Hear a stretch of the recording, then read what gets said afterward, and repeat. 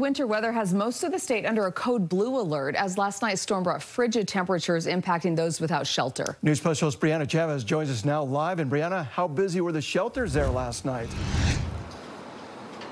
Yeah, well, Dan, Debbie, as you can imagine, many of these shelters were very busy, especially after last night's storm brought in a good amount of snow, especially here in Salt Lake County. But one group that I spoke to says that they've been working tirelessly to help those that are living off the streets get out of the bitter cold.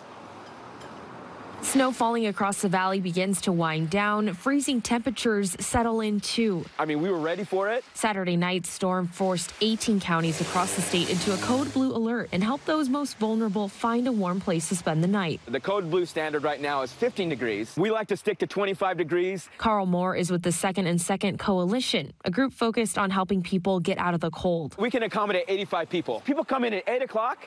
And then they stay overnight. They can come in and out however they choose. The group, which relies solely on volunteers, operates out of the First United Methodist Church in downtown Salt Lake on nights when the temperatures drop. Last night, I think there was like 20 to 30 people that couldn't get in. Moore says finding transportation to send those people to other shelters was a bit of a challenge. This is going to happen again tonight, tomorrow night, and we'll do it as much as we can. So I anticipate, we'll do it 20 plus, 30 plus times this year. All in an effort to help those without shelter to stay warm and feel loved. The struggle is so very, very real for people that are living on the streets, and they're struggling to survive.